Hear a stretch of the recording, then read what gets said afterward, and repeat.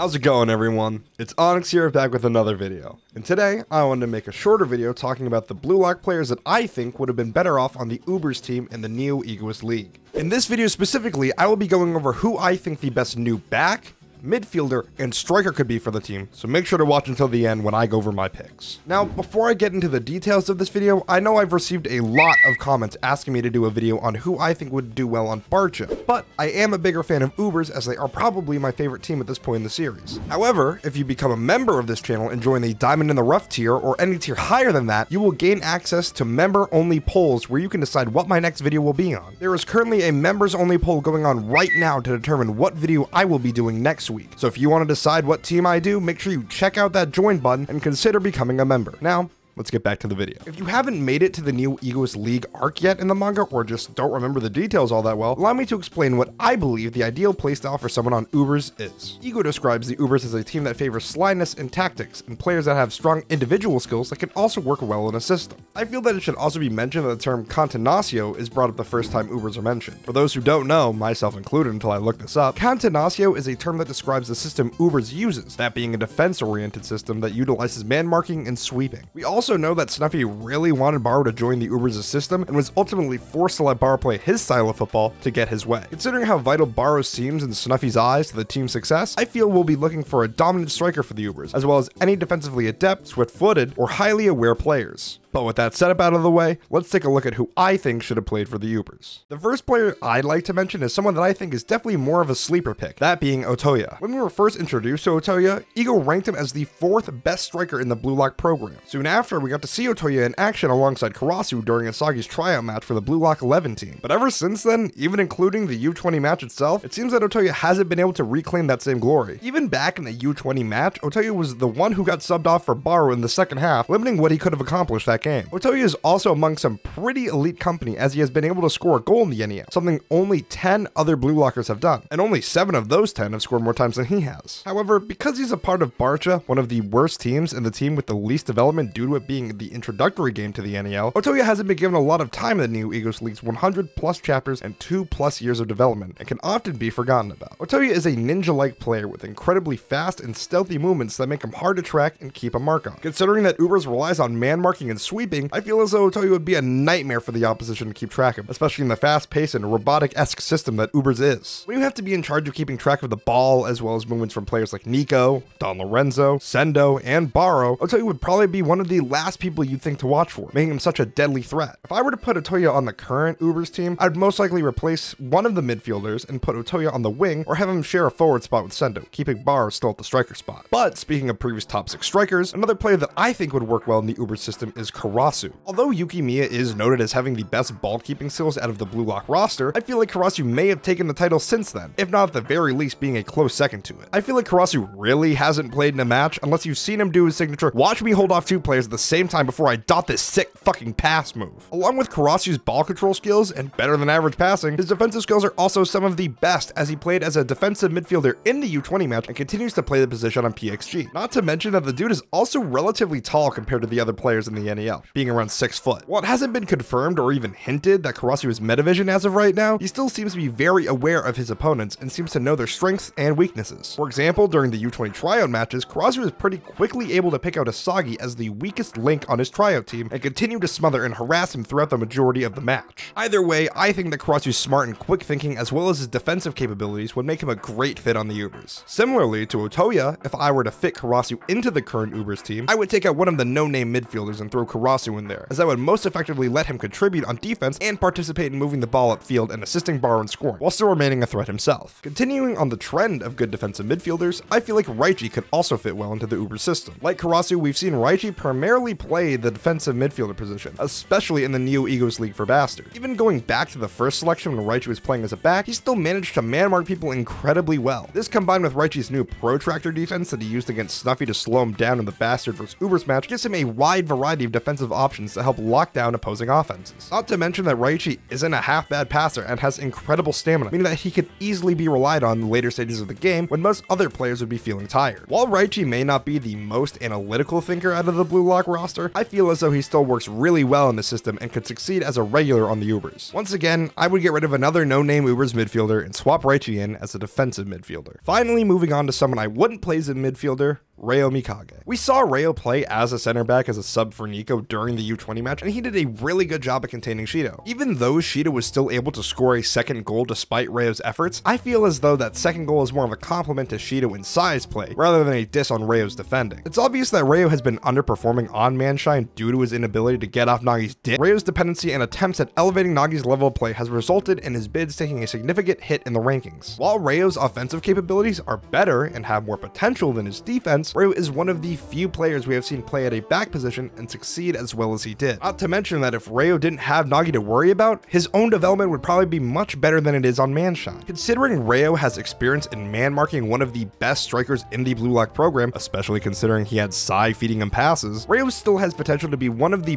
better defenders to come out of the program. Not to mention the fact that Reo has shown signs of tapping into or having metavision in the Manshine vs Bastard match, and we've seen what a metavision using defender can do via Nico in the Bastard vs Ubers match. While Reo's mental capabilities on the pitch may not be as strong as Nico's, Reo is a much more physically dominant player than Nico, and I personally feel as though Reo has a good amount of potential to shine. If I were to play Reo realistically in the current Uber system, I would most likely sub him in for Nico instead of Ryu, as Reo is very similar to Nico, and Ryu's skill set is too rare for him to be swapped out so carelessly. But if I wanted to be lame and make the team even more overpowered than it is on paper, I would once again replace one of the no-names and keep Reo as a back. Finally, moving on to the forward position, I feel as though the two candidates I am most confident in putting at the striker position instead of Baro would either be Isagi or Rin. I'm sure it's apparent how similar Isagi and Rin are to each other, the major difference being that Rin is a more advanced version of Isagi. But since Rin seems like the more logically sound choice for the Uber striker spot, I'll go over why I picked him first. To start things off, would you be able to name me the only two players that have scored a hat trick in the Neo Egoist League? These two players are of course Baro, the current striker for the Ubers who smoked Barcha 3-1, and Rin, who scored a hat trick against Manshine City, also beating them 3-1. Now knowing how PXG's team worked in hindsight, Rin's hat trick is extra impressive because this means that Rin either scored 3 goals in a matter of 15 minutes or scored some goals in the first 15 minutes, then got subbed off for Shido, who couldn't score a single time during his 15 minutes, got subbed back off for Rin, who then capped off his hat trick.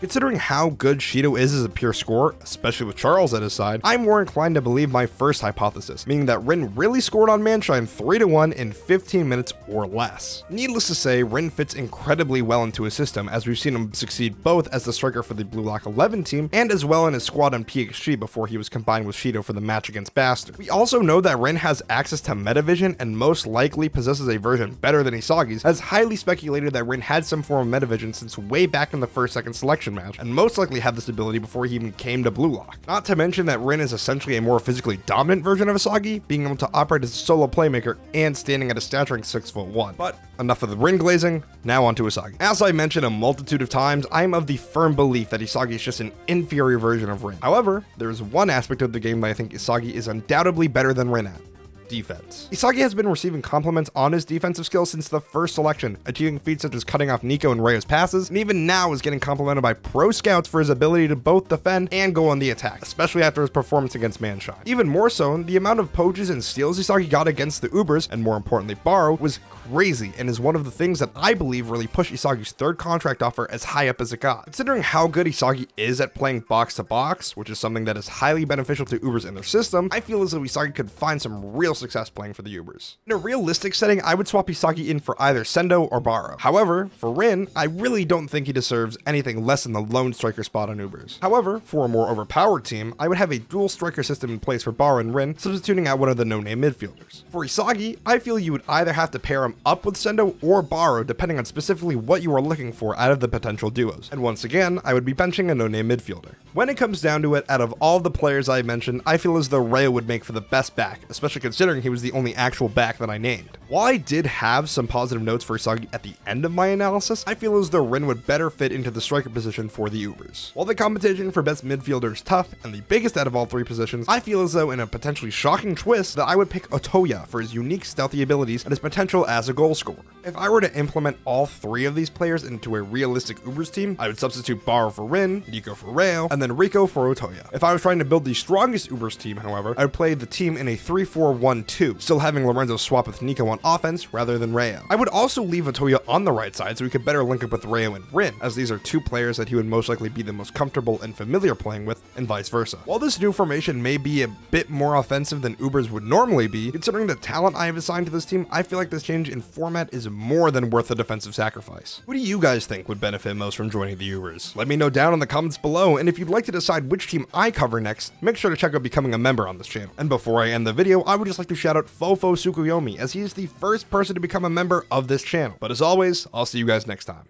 Peace.